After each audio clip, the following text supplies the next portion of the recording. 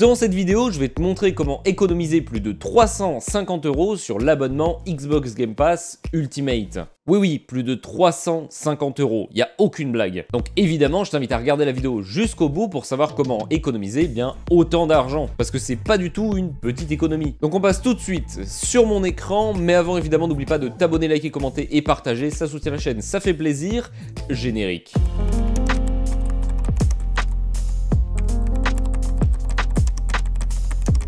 Alors, je te préviens d'avance, avant même que tu aies commencé à voir la technique, c'est une technique qui est légale, permise par Microsoft, et qui est actuellement, donc à l'heure actuelle où j'enregistre, toujours valable, et la meilleure technique qui existe pour payer moins cher le Game Pass Ultimate. Alors oui, j'avais déjà fait une vidéo pour avoir le Game Pass Ultimate beaucoup moins cher, et certains s'en rappellent encore, mais je l'ai supprimée car elle n'est plus valide, et donc c'est cette technique que je vais te présenter dans cette vidéo qui la remplace. Voilà, donc petit disclaimer terminé, on va passer tout de suite aux 3 étapes pour avoir le Xbox Game Pass Ultimate moins cher et donc économiser plus de 300 €. Donc tout d'abord, ce qu'il va falloir faire, c'est aller sur internet, sur le lien en description. C'est un lien affilié, je toucherai une commission pour l'achat, mais vous, ça ne vous coûte pas plus cher, donc c'est juste un soutien, donc merci d'avance. Et donc une fois sur ce site, tu vas tout simplement aller dans Gift Card, dans Console Gift Card et prendre le Xbox Live Gold. Prendre le Xbox Live Gold, en tout cas, va faire partie de la première étape. Alors là, tu vois que tu as plusieurs choix. Alors, le choix le plus avantageux et le plus intelligent, c'est de prendre sur 3 mois. Parce que si je sors ma petite calculatrice, comme ça, tu vas très vite comprendre. Si, par exemple, 3 mois, on est à 8,59, mais que 12 mois, on est à 45,43 €. Ça veut dire que si je prends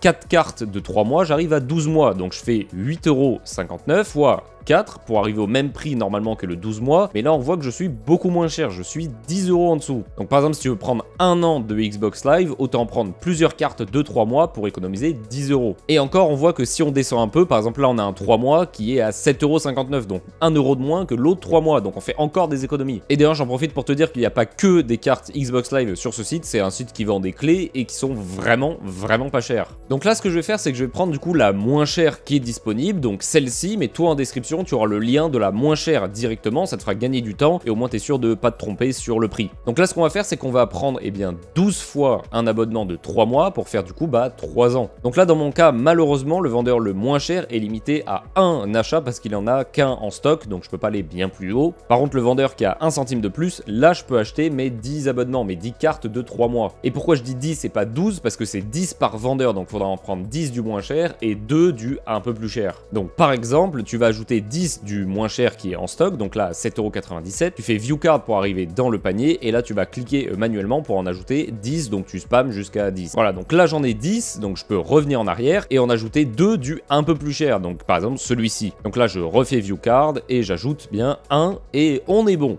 Donc là par exemple tu peux voir que pour 3 ans de Xbox Live Gold, je suis à 95 €, ce qui est vraiment pas cher. C'est pas encore le Game Pass Ultimate, mais quasiment. Quasiment en termes de prix en tout cas, pas en termes de prestations. Le Xbox Game Pass Ultimate est bien plus fourni. Et donc une fois que ça c'est fait, tu vas faire règlement pour bien payer la somme. Donc là suivant ton moyen de paiement, tu auras plus ou moins de frais de service. Donc PaySafeCard c'est celle où tu en as le plus. En fait tu as 13 € de frais de service, alors qu'avec PayPal ou d'autres, les autres options, en fait tu es à 6 € et quelques, j'ai plus le 6,40 €, donc c'est pas énorme. Donc là voilà, là on a le prix final du Xbox Live Gold qui est de 102 € pour 3 ans. Donc une fois que ça c'est fait, tu vas bien payer, donc par exemple avec PayPal, moi je vais pas le faire là parce que je l'ai déjà fait, mais comme ça je vais te montrer la suite. Une fois que c'est payé, donc là ça va être la deuxième étape de la vidéo, la deuxième partie de la vidéo, il va falloir récupérer les codes et les rentrer sur ton compte Microsoft. Alors normalement tu as un lien par mail qui te renvoie vers l'endroit pour avoir tes codes. Si jamais tu ne sais pas, tu vas sur ton compte et tu vas dans commande et là tu auras ton historique de commande avec tes clés. Donc là on voit par exemple que j'ai ma commande de mes 3 ans de Xbox Live à 95 € et si je vais dans le détail, eh bien je peux afficher la clé à chaque fois. Donc là je vais pas te les montrer, de toute façon elles sont déjà activées, mais voilà, tu affiches ta clé et tu les copies. En sachant que tu peux que les copier une par une, mais bon, c'est pas très grave. Ensuite il va falloir que tu te connectes sur ton compte Microsoft en tapant par exemple compte Microsoft sur internet et en te connectant directement. Je le précise quand même dans le doute, mais c'est assez logique, c'est le compte qui sera lié à l'abonnement. Donc ne mets pas un compte si c'est pas celui-là que tu veux lier à l'abonnement. Et ensuite du coup toi tu auras directement en description le lien pour activer ta carte directement, donc tu n'auras pas besoin de chercher dans les menus, il faudra juste très certainement te connecter. Et donc une fois que tu es là-dessus, bah, tu vas copier ta clé, donc moi par exemple je vais prendre une clé que j'ai déjà utilisée pour te montrer, donc tu vas sur ton compte Eneba, tu fais afficher la clé, donc tu mets je ne suis pas un humain pour bien vérifier que tu n'es pas un robot. Ensuite tu copies avec le bouton de copie, tu vas ici, tu rentres ton code en faisant CTRL V par exemple. Évidemment il me dit qu'il a déjà utilisé parce que je l'ai déjà activé, mais toi il va pas te mettre ça, il va te dire bah voulez-vous activer le code et voulez-vous un mois supplémentaire gratuitement en activant le renouvellement automatique. Je te conseille d'activer cette option parce que comme ça tu gagnes un mois gratuitement, donc en fait tu auras 3 ans plus un mois pour le prix de 3 ans. Et attention, je le précise quand même parce que je m'étais fait avoir, quand tu l'actives une fois de fait de gagner un mois gratuitement, tu ne peux plus le refaire sur les autres codes, même s'il te le propose, il va te mettre une erreur si tu le coches, donc pense bien à le décocher pour pas te prendre une erreur. Voilà, donc une fois du coup que tu as mis tes 12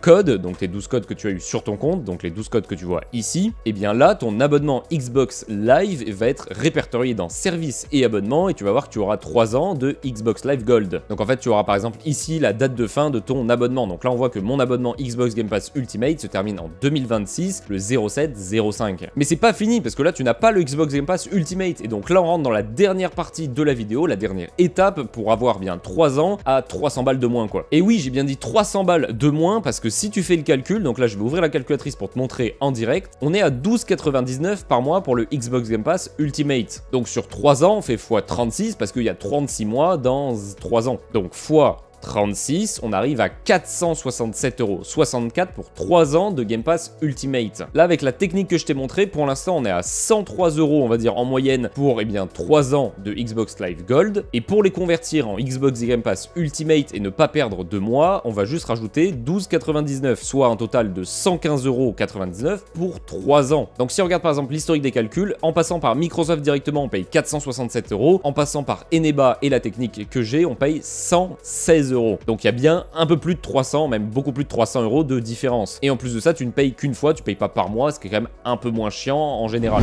Je coupe juste vite fait la vidéo pour te dire que sur mon serveur Discord, à partir de maintenant, il y a une section Game Pass avec tout ce que je vais te montrer dans la vidéo à l'écrit et avec des screens avec des petites flèches plutôt sympathiques. Ça va te permettre de le faire plutôt rapidement à l'écrit, en sachant quand même que je te reprécise bien que dans la vidéo, il y a des bonus, des choses que je ne dis pas ici, et surtout des disclaimers, des choses à faire attention, parce qu'il y a 2-3 trucs quand même où il faut faire gaffe. En plus de ça, tu auras, s'il y en a, des codes promo, parce qu'il y en a de temps en temps, donc comme ça je les mettrai à jour automatiquement, ce qui sera plutôt pas mal, donc là tu pourras revenir de temps en temps pour économiser un peu d'argent. Encore plus que ce que je te fais économiser dans la vidéo. Et ici, technique fonctionnelle, point d'interrogation, et bien si c'est validé ici, c'est-à-dire que la technique est opérationnelle, s'il y a une croix, c'est-à-dire que la technique ne fonctionne plus. Ça te permettra de vérifier très simplement si la technique est à jour ou pas, est active ou pas. Voilà, c'était la petite pause, maintenant je te laisse avec la vidéo. Et donc pour convertir l'abonnement Xbox Live Gold que tu as en Game Pass, tu vas taper bien juste Game Pass Ultimate sur internet, aller sur le premier site non sponsorisé et bien faire attention à te connecter au même compte où tu as le Xbox Live Gold. Et après donc là tu vas voir 12,99 parce qu'il n'y a plus l'offre à 1 €, sinon tu aurais payé 1 € mais ils l'ont enlevé, donc là ça va être 12,99. Donc tu vas cliquer dessus, tu vas payer et en fait tu vas pas vraiment payer parce qu'il va te mettre un message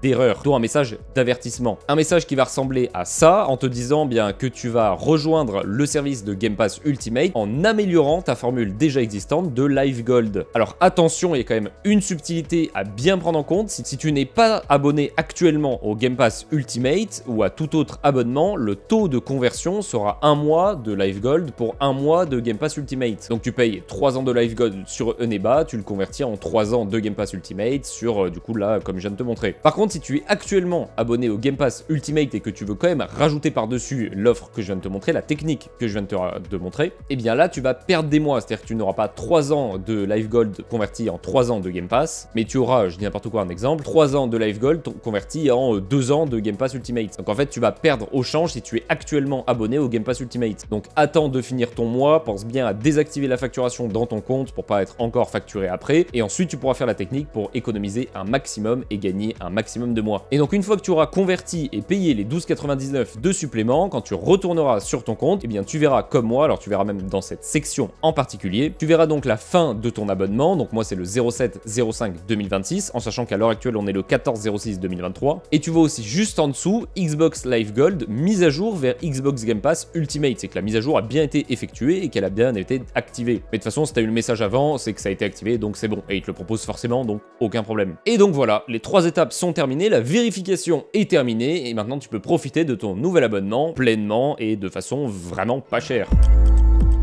Voilà, donc maintenant tu sais comment économiser plus de 300 € sur l'abonnement Xbox Game Pass Ultimate, et donc profiter des meilleurs jeux Day One, donc dès leur sortie, comme Starfield, Payday 3 ou encore Forza Motorsport, pour seulement 110 € environ suivant les prix du site, pour 3 ans. Évidemment, si cette technique et cette vidéo t'a plu, n'hésite pas à t'abonner, liker, commenter et partager, ça fait plaisir et ça aide au référencement. Et donc sur ce, moi je te dis à la prochaine pour une prochaine vidéo.